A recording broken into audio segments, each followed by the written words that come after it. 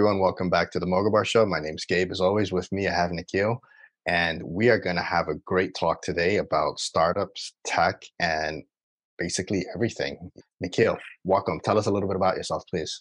Sure. Hey, everybody. Honored to be on the show. Thanks for having me, Gabe. I am currently the co-founder of head of operations at a company called Chat Mode, doing things in the enterprise space around technology, innovation, and other cool stuff. So AI, digital humans. We're doing a lot of cool things these days. But I've actually been in the startup and tech scene for about 10 years now.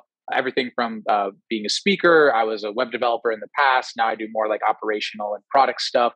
I do some angel investing on the side, and pretty frequent actually startup advisor. I'm very passionate about the space. Very passionate about working in technology and pushing it to its limits. And yeah, I guess my recent thing I should mention for the listeners out there is that I'm getting really into Web3. So I think everyone sort of is, but I've been diving down pretty hard, and I'll actually be trying to be a part of some events coming up, at least locally where I am right now. Around that space and seeing what happens there, because there's a ton of opportunity. But yeah, otherwise I'm always on the bleeding edge. So in Nice. one way or another. No. Nice. Let's start with what the last thing you mentioned first. Let's talk about Web3 for a second. Let's dive into that. Let's do it. Maybe not everyone knows what Web3 is. I'm not going to claim to be completely knowledgeable. I know basics, but for those that don't know what Web3, give us just a layman's breakdown of Web3. Yeah. So for Web3, I would say, it's beyond a new strategy of technology. It's really a new way of thinking, right? The internet, we've gotten to this point where the idea of decentralization and privacy are a lot more popular because, we have big companies who own large parts of the internet and data sources and your data and your family's data and everything, everything around the sun these days, right? And the idea of Web3 is approaching things from a new angle of, maybe more democratized ownership, secure ways to own something that's more encrypted, more intelligent, more personalized to you. And again, not something that is necessarily bought and sold through your data and in the way that you accomplish it or receive something. So I'm thinking like social tokens and NFTs, right? These are new ways of ownership and new ways of asset management, which is, pretty much completely in your hands you buy them through platforms, but it's not really like you're buying something that becomes someone else made and it becomes completely yours to franchise, to use. And I think a lot of Web3, even the platforms and the web applications and the metaverses that are being built are going to be ruled by their community, or not ruled, but managed and improved by their communities rather than, again, like a central party at the top. Maybe there's people developing it behind the scenes, but in terms of the way that it works, in terms of the utility that it has, that'll be more power to the people. And again, more decentralized and more secure. And yeah, just I think in general, it presents new ideologies that can help people understand the value of having their data a little more secured or having more ownership over assets that they have. Again, rather than having middlemen and third parties and big corporations that have the full control over the types of assets you own or the things that you might be trying to buy out there. And I think I think I'm just scraping the top of the iceberg here too, because I think there is so much more you can get into as you talk to more technical people, blockchain and crypto and all that kind of stuff too. But I wanted to really zoom out because I think it'd be wrong of me to just say that it's all about crypto or just about the metaverse. It's about a mix of things that are all coming together to fuel this new mindset and fuel this new way of thinking about building technology and integrating things and infrastructure, frankly, to again more decentralized but secure resources. Yeah, I mean, no, that's pretty cool, because I know that there is, like you said, there's a lot that's happening with Web3, DeFi, DAOs, depending on where you're going into. But and not to put you on the spot, but I've had these conversations with people, and I'm probably the least qualified to have this conversation. And it was something about, there's Rarible, OpenSea, those are the top two NFT platforms, which that's where people go to, they pay their gas fees, they do what they have to do. And they're like, well, isn't OpenSea and Rarible Web2 platforms? And so you're essentially buying Web3 products on a Web2 platform. So isn't Web2 platform still the one that's above Web3? I was like, oh, you got me. I was like, yeah, I don't know what to say. I don't, these days I don't really know what to say either, mostly because it's true. Like even Coinbase, right, is fundamentally a Web2 company. Rarible, OpenSea. I will say that like a pretty interesting example of a more Web3 oriented thing is Decentraland, which is it is owned by a company that does a lot of partnerships and integrates a lot of cool brands into the space. But fundamentally, I believe most of the operating abilities and the way the world's developed in this virtual reality space and the token involved with it too is all developed by a DAO and a community. So they're popping up. The true Web3 companies are popping up in weird places. I could also argue that there's those companies that are building the infrastructure for what Rarible and OpenSea might be using in the back end to access blockchains or support new coins or whatever. Those companies are certainly probably more, they're a little more stealth, but they're probably Web3, very Web3 first oriented as well in the sense of how they're building and the type of technology they're using. But yes, fundamentally, the problem is right now is that there isn't a good way to distinguish the two, because a lot of the companies that are doing it are either understated or they don't really need to be in the limelight. And what we have in the limelight are companies that are holding, like Coinbase in particular, are sort of holding a keys to the kingdom for bringing in the mainstream into Web3. And I think, it's maybe, I don't want to, say that this is like an absolute truth or anything, but I think unfortunately we're going to have Web 2.5 sort of a little bit right now while the mainstream catches up due to the recent crypto crash, due to, like NFTs jumping up and down and becoming very volatile and also all the hacks and wallet drains, right? So it's complex to say when that's going to end, but I will say that there is hope. It's just there's a transition period that's going to happen first. And I think a lot of those companies that you're talking about will actually, I hope their snipers aren't, anywhere too nearby, but I think they will be usurped. And I think there will be new companies that will provide a much, much finer detail of Web3 first thinking and Web3 first, even their investors will be more Web3 oriented rather than Web2 people trying to get into Web3, right? And I'm bullish on sort of the, call it a new way of thinking, right? And how that's going to go. But I think it will require some things to be phased out before new ones can be phased in, and a transition period as well.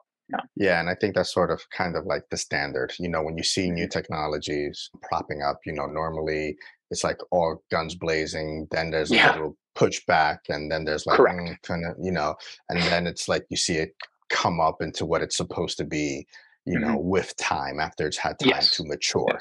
So I think that's sort of what's to be expected here.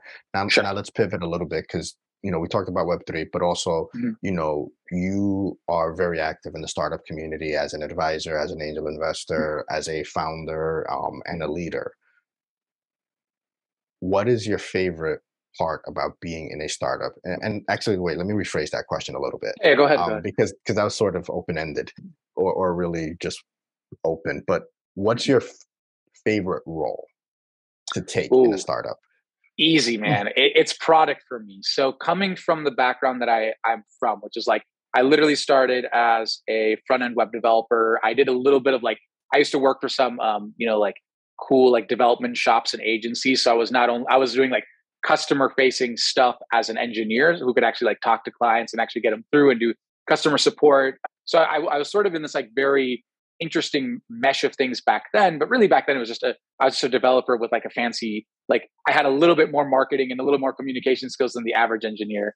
But over time that has developed in what I believe, and I also did project management back then because I had an agency as well of my own, but all those things sort of started meshing together and sort of bumping heads until, product really blew up as a role, right? And so, finally after engineering and sales, there was another role which had a lot of power and a lot of value and a lot of authority, but it just like blew up in the startup space, and product was that. And it's great, man. It's the ability to be able to, interact with marketing one day, sales the other day, and bring their things together to make better, roadmaps, products, optimizing different routes of how communication has to flow. And, even often I have to designers, developers, bridging them with the right teams as well. Product lives in a very interesting intersection of a lot of those things and really helps guide the vision with usually a C-suite or higher management level. And man, that by far the whole boom of the product trend has been my favorite area to be a part of, but it certainly is consistently adapting, and something I could talk about all day on that side as well. But yeah, it's very innovative in its own way right now, and I'm excited for what the future of that looks like. No, that's awesome. Now, Yeah. what do you look for in a startup before you invest, before you advise, before you decide to consult in some capacity? What are you Yeah. looking for? Whether it's in the founder, the product, Mhm. like what stands out? It's got to be team, man. So I'm going to be completely honest with you that I think that, and I love, I love a good product that has traction. I love a good pitch deck as much as anything. But fundamentally, I'm a very people oriented person. I do identify myself in sort of a more Gen Z category than millennials, so my thinking might be a little bit different. But fundamentally, I love working with leaders who are really trying to be themselves in the work that they do and the team that they lead, in a positive way, right? Hopefully. And I think, in terms of it's great to be a visionary and it's great to have all these ideas, but if you can't lead a team, if you can't manage, if you can't communicate that vision appropriately and properly to optimize to really build it out, you could be making money initially, but that thing's going to fizzle out really fast, right? Or you might run into issues where you have issues with churn, employee churn, or you might have issues where you can't quite like find product market fit, even if you have that initial funding. Like these are all very serious problems that I think a lot of founders discount a little bit because they're just so excited to build, which is fine. But then one day you're going to wake up and realize, like, where did everybody go? Where's the direction of all of this? Like, it can be very volatile. So personally, I really do look at the team. I really do look at the founders and how they're working on this. And I think product is important at a balanced level as well. But I'm not going to lie in saying that the first thing that I look for is that conversation. It's not just like, I can't just be talking to a founder who like, or generally a team if I'm meeting a bunch of people who just seem like they're really scattered and all over the place. Even if they have a really baller product, I do want to see.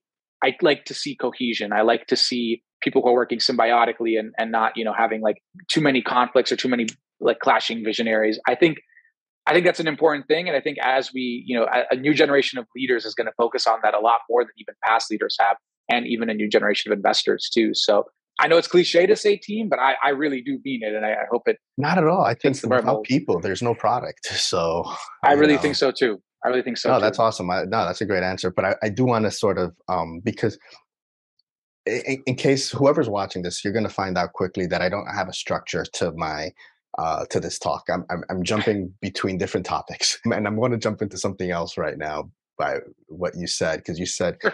what you're looking for people, people that are working symbiotically. Mhm. And Mhm. we the last time we spoke, we were talking about remote work. We talked. Oh I yes. mentioned the Yeah. Malcolm Gladwell New York Post thing that he Hmm. said Hmm. remote work is detrimental, something about what have you done to yourself, something to that Yep. extent, blah, blah, blah. Yep.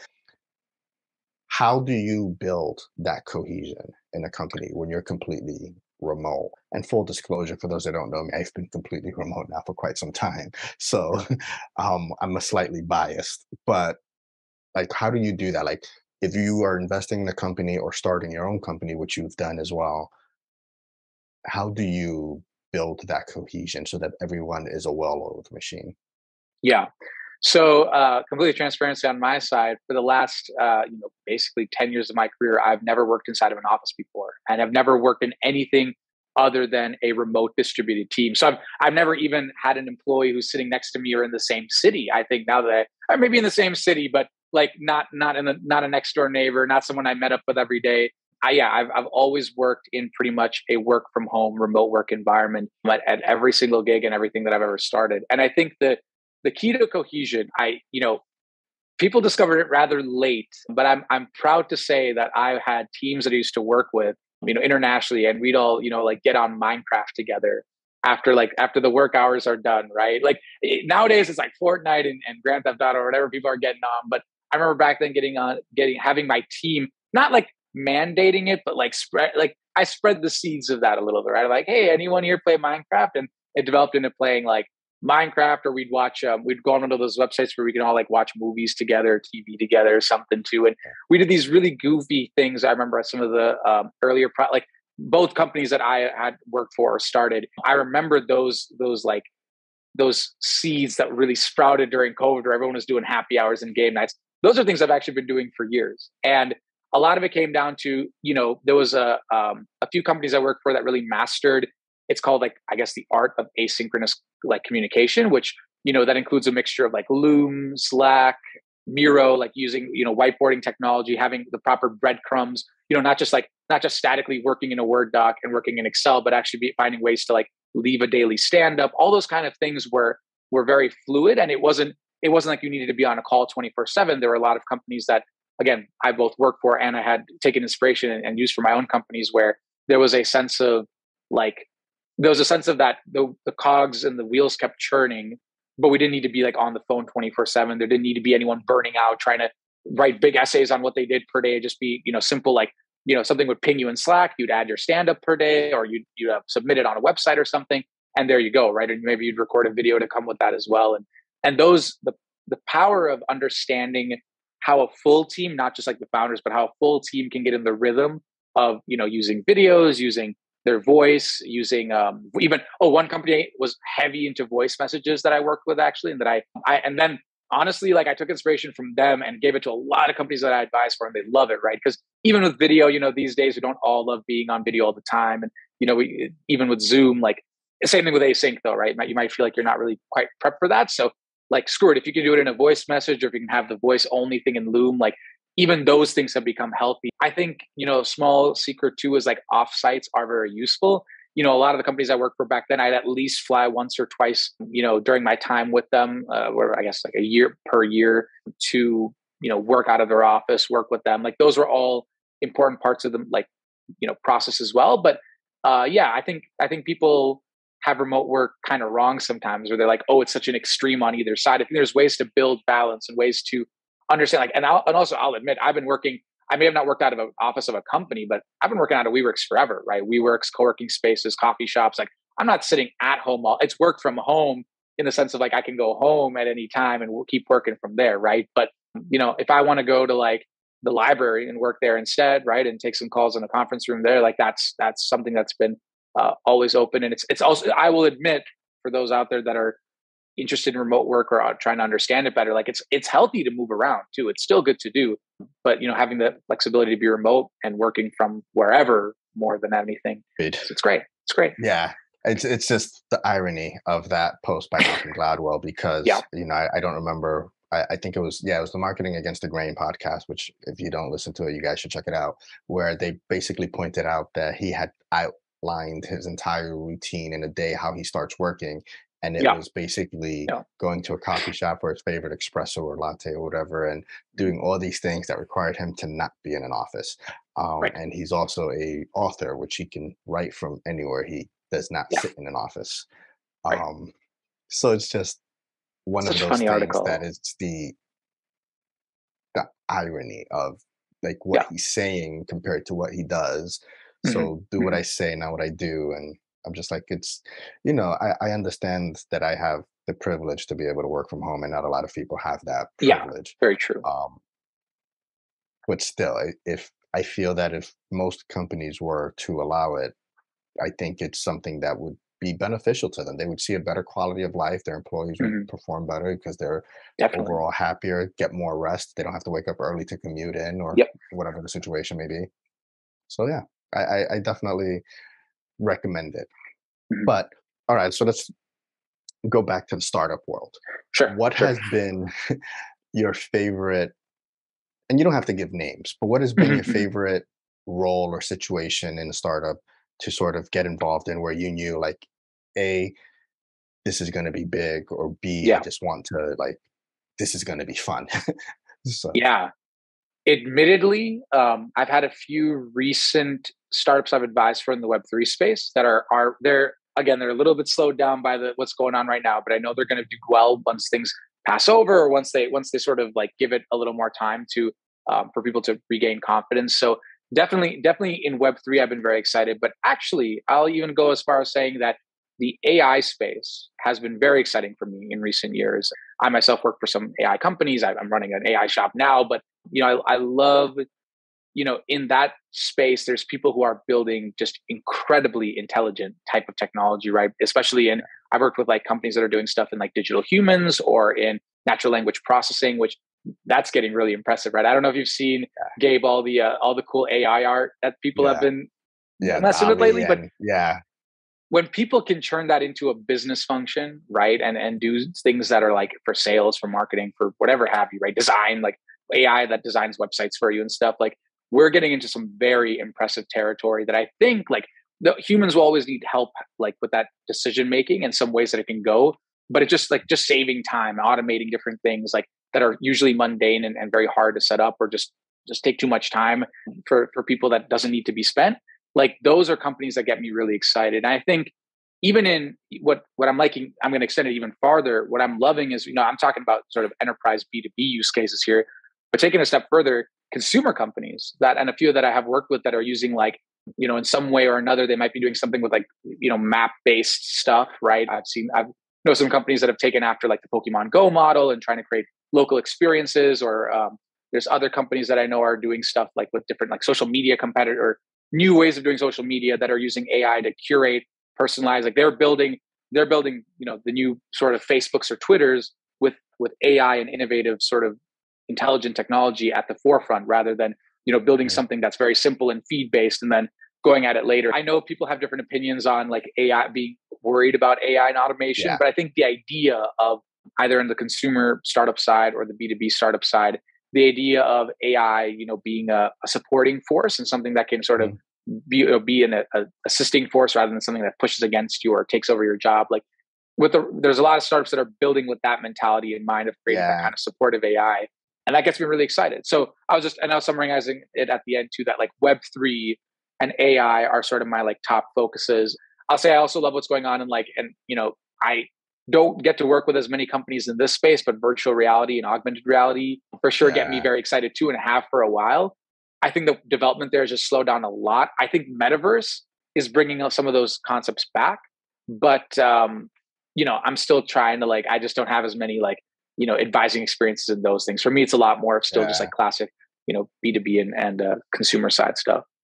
Yeah, it's actually it's quite funny to think, just to jump back into the AI and Terminator taking over the world bit, Mhm. where there's a few books that I've read. Nine Ways to Future Proof Your Future is one by Oh, sure. uh oh my God, Michael Riley. Oh crap, Yeah. I forgot his name. I've heard of it. I don't But remember who wrote it, but it's I've heard of that it's a one for really sure. it's a really good book. And he basically, pointed out like, listen, we've been saying this since the 50s. And what happens is, for the people that don't know, what's going to happen is what always happens. Yes, certain jobs will disappear and then other jobs will be born, because, let's be I realistic. really believe in We that. we didn't have a YouTube creator career, until a few years ago. Now you got guys like Marquise Brownlee, KBHD, that, you know, that's what he is. That's what he does. Me, I'm not that. I still have a full time job, but it's, these guys are making millions of dollars based off of their YouTube career or their TikTok careers, or, whatever it is. So, and I'm not saying that that was their goal, but there's always going to be something to come up. There will be certain jobs that will be automated. That's just facts of life. That's what happens. Businesses are always looking to be more efficient, always looking to save wherever they can so that they can maximize profits. Right. That's sort of what businesses do. It's just par for the course. That is what a business tends to do. That's why certain people, like, they haggle you over your salary. No, we don't want to raise minimum wage because we don't want to pay you certain much, because we want to keep more of the profit. It sucks because when the cost of living has gone up, it really doesn't help you to not get that extra bump. We get that. Now, these tools are to make your job easier, because certain tools, if we're still making cars the way we were making them in the 40s and 50s, we would have a lot of people with a lot of hurt backs. It's just, Exactly. it's, you know, I, I've heard the argument, well, that's not the truth. That's not the case, because people would work out more so that they can be in shape. I'm like, you don't have any way of knowing that. We have no way of knowing that. People, Um, yeah. I like the idea of being a futurist a little bit more than trying to justify the past. You know what I mean? I think it's, exactly. I mean, yeah. time moves forward. Time doesn't move backward. Like, let's not stay there. Let's move forward with every aspect of life. But, you brought up a point earlier. You mentioned this, albeit briefly, that you're still up on Web3s, even though, like, right now the market on cryptos and basically tech in general is very down. Well, the markets, period, regardless of what, vertical you're in. But how do you advise a startup or someone looking to start a business in this time, or somebody who has been in business but is seeing a real, a downturn at this particular moment? Because obviously these are crazy times with the Yeah. inflation rate being what it is and the interest rate rising. Yes, the Fed may lower it to sort of tamper it down or keep rising. I don't remember right now where we're at. I keep going back and forth and I'm Raised by thinking, day. yeah, like, how do you advise someone that's freaking out? That is like, oh crap, Nikhil, what do I do? What do I do? I need to shut business down. I need to fire everybody. It's like, Yeah. Yeah. what do I, like, what's your advice? Certainly scary times. I'm not going to sugarcoat it. I'm not going to Yeah. be a startup, whatever. Not an optimist, but just someone who like does like ignorant. I'm not going to be ignorant to the fact that these things are going on. But I will say that as of right now, I know a lot of companies that are moving into raising their Series A round if they were in seed. So there's still a lot of investors that are clamoring. So if you've been able to find product market fit and prove your traction, like you're not in a terrible place or anything like that. I just want to kick off with that. I think right now those companies are doing pretty good. If you're in seed or pre-seed sort of area, I think there's also a good it's good to remember that outside of the traditional path of just like finding a VC and going with a firm and having like a couple firms raise your round, there's the opportunity. I think angel invest. I'm still hearing, a lot of angel investors open to funding right now, so that's pretty good. That's the one alternative. Crowdfunding seems to be pretty strong on Republic or some of those other like websites. I'm blanking on Yeah. what they're called right now. Well, even like Kickstarter, right? But more for Yeah. physical stuff for D2C. Those things are still like seeing results, and people are still pretty happy with what's going on.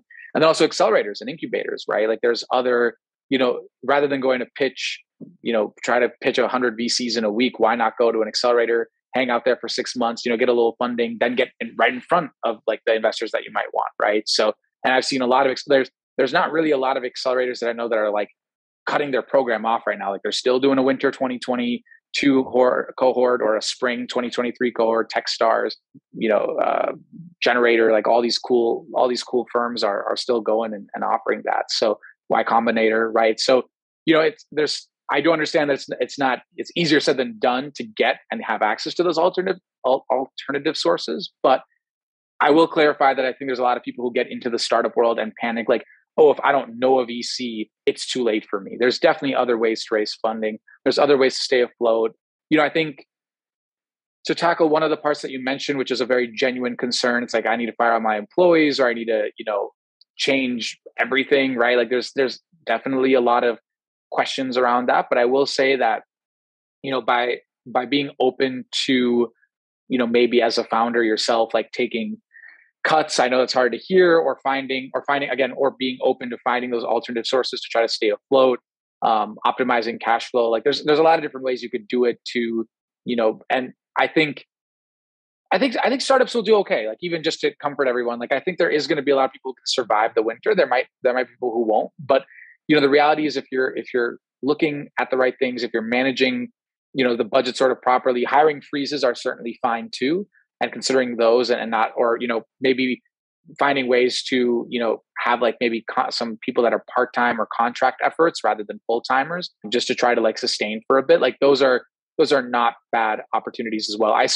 I will say one thing that I've recommended startups really do not do, and some do it out of like necessity or just out of advice, but hiring an agency right now or hiring a big team to, build, to put $100,000 into your MVP or something like that, or rather they'll make you spend $100,000 MVP. Yeah.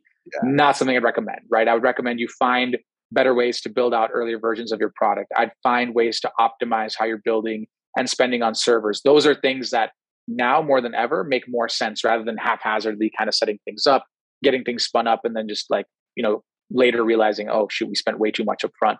Finding ways to lower that cost will help you keep your teams and help you keep who you need. So yeah, those are just a few pieces of advice. But even with what's going on with Web3, I still think a lot of the Web3 downturn is in like the crypto and like NFT side more than it is even like I think people are way too, doomsday on like, oh, all of Web3 is done for, because there's a lot of very successful, more infrastructure based companies or companies that are building tools or utilities to help with like minting NFT. Like there's still a lot of like platforms that are doing just fine and are hiring and whatnot. There are the bigger players in the space who are admittedly more Web 2, which are firing and or hiring, freezing hiring in the space as well. So, sort of, it's almost like do a little bit of your research, right? Even if you're like in the Web3 space and see that there are competitors that are coming up. There are other people that are coming up.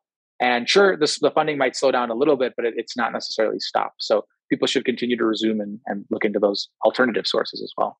Yeah, I think that's very important advice and feedback for people to know, because I know that there are a lot of people that sort of like, oh no, what's going to happen? What's going on? Am I going to Yeah. be like, this is like falling through the cracks before it's had a chance to take off. And yeah, if you have that sort of defeatist attitude, then yes, it's going to sort of be that way. And I'm not saying that you shouldn't be on alert or, sure. because I think being on alert or having a slight level of anxiety is good for any sort of business leader, founder, because it sort of keeps you on your toes, keeps you looking and researching and trying to see what's the latest, who's on your heels that is maybe better than you, or not saying it's a competition, because you should always just focus on what you need to do, but it's always good to sort of know what's going on in the industry that you're trying to get in. Cool. Let's talk about you now, and let's talk about why startups. Like, why business in general? Like, what made you say, hey, I really like this, as opposed to, what, I want to go work at Goldman Sachs, or I want to go, I don't know, whatever, anywhere. Well, admittedly, there was a part of the story I used to not share as much, but I've become more comfortable sharing it now. So I'll briefly run through it. But longer than even 10 years ago, but a while ago, I was a cancer survivor actually, and I came out of I was quite young then, but it was still enough to really, like, even when you're young, like those kind of things shake you up, right? And there was always a feeling as I grew older of and went into things like high school and college age, where I realized that, hey, there's really more than just taking the traditional route to do something, right? If you want to make, and coming out of, being a survivor in that realm, like I always thought, how can I bring change? How can I give back to communities? How can I do more than just the traditional route, right? And so for me, it was always and initially I wanted to get into the medical field, but then realized how much school would be involved. So I went more for business. And I think, it's like pretty crazy, right? Like I remember I was like really considering, becoming a doctor. And then I'm like, there's got to be another way. And innovation makes was perfect really sense. Yeah, no, it's crazy. But I remember I was in like, gosh, it was like a super, super long time ago. But in like middle school, I had this one class that taught me how to build websites and taught me how to code, just to like help with like math skills. It was a really crazy thing back then. I think now it's become a lot more common, but this was quite some time ago. And so having that experience, being able to see like, wow, these like building technology for good, or for the betterment of society, that's a way to give back, right? That's a way to do things and break the status quo, do things outside the mold, think outside the box. And all of that hunger to be sort of a self-starter who can make an impact somewhere, anywhere, really drew me to startups and technology, right? You hear the stories of, I would say even like these days, the visionaries were always interesting, right? Jobs, but Wozniak was just as interesting, being kind of in the background, right? And giving like, whatever it was, like $3 million to each of the partners that were screwed over by Apple, right? Like there's all these amazing, and now he runs all these like very impact focused, education focused things. And over the years, I've definitely given time to help with, startups that, or even just nonprofits that work in tech or teach STEM to schools, or bring STEM to, different countries and stuff. Like there's bringing code to the world, right? Democratizing coding education. All those things are, I think, real ways that the next generation can bring an impact. And, I'm still pretty young myself, but, just growing up, like I always kept that ethos, and I always sort of was drawn to companies where passion was rewarded more than just being an employee, right? Where you're not a number, but you really are someone who's going to bring change as a manager, bring change as a designer. And because you love the industry that you might be in, or that this company might be servicing. And I just found my happy place, like being a part of that initially as a front end web developer, and becoming now someone who does product development and heads teams, heads operations. But I've never really lost track of what that means. And I guess it evolves all the time. But like I said, there was this part of the story I didn't quite share all the time, but I think Yeah, now more than ever, I think it's not a bad thing to share because everyone is going through their own struggles, and I want that absolutely. to hopefully turn into starting a successful venture or taking, downturns in their life and turning them into gold, right? It's possible. It's hard, but it's possible. So But now we yeah. have your Sorry to sound origin like a story. motivational speaker for a Not at second. all, man. Not at all. Everyone Yeah. has an origin story, and some people's Yeah. origin stories are very motivational. So perfect. Thank you for sharing that. Of course. Of Um, course. so let's talk now. Let's pivot into chat mode because like what you Yep. said, you're a people leader, you're an operations leader, you're a starter. So let's Yep. talk about chat mode. What are you hoping to talk to accomplish with chat if you can? I don't want to put you on the spot, but Yeah. how whatever you're comfortable sharing about chat mode. What are you hoping to accomplish with chat mode? What is the goal and purpose of chat mode? Yeah, I think outside of being a consultancy and an agency, I love seeing the reaction on people's faces when they see the power of automation, right? And the power of, automation turns into AI, and AI turns into something that can make decisions for you at some capacity. With enterprise and big corporations, there's a limit to where that can go. But the idea is that, with the right type of technology, the right type of stakeholders, and developing the right education within these companies. We talked about it a little bit earlier, right? Recrafting what it means to have a chatbot or voice assistant help you out at work, or having an AI tool that runs and does tasks for you and saves days of your time is something that I think I want to see the people see the value in that, especially in enterprise spaces. And I think that bringing in innovative technology to more legacy companies or older companies or the companies that have been doing things the same way for a while, bringing that new technology into them can change the very culture, right? Of what's expected from the employees. It can change, how happy people are at work, how interested they are in what kind of work they do because of the tools that they're using to accomplish the work, right? It's not just classic. With some of our clients, it's not just classic Excel sheets, right? There's actually very cool ways you can generate data, have portals, have analytics that actually show how the AI is working and the kind of impact that it's making, right? Which is insane to me, right? There's there are real ways to even track and show the ROI because of the maturity that we've gone to with the technology and how quickly it can start working right out of the gate with all the different automation tools, AI libraries, everything that's available out there.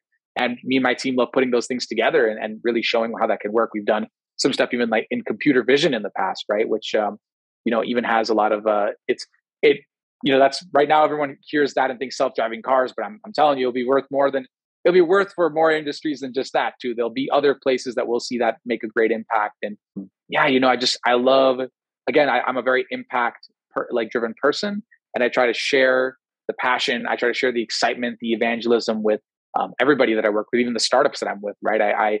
My advisory sessions are always full of energy, and I keep it that way because even when these downturns happen, even when technology has certain limits that you might run into, being able to push through and really see the value of pushing through and pushing it to the edge sometimes, again at a safe distance, not trying to destroy anything or delete tons of data, but keeping it safe enough that it can process data in a more interesting way or save you time. Yeah, these are things that I hold very core, and not losing sight of that philosophy is something that I think, or rather letting that philosophy adapt also with the technology they're using and everything. But I've I've seen that philosophy, do wonders and sort of keep to the mission of what we do at Chat Mode. So yeah, This has been amazing. I don't want to yeah, take up much of your time. I'm truly grateful for the time that you shared. I can see the passion in when you're talking, and I'm hoping that everyone else can appreciate see it.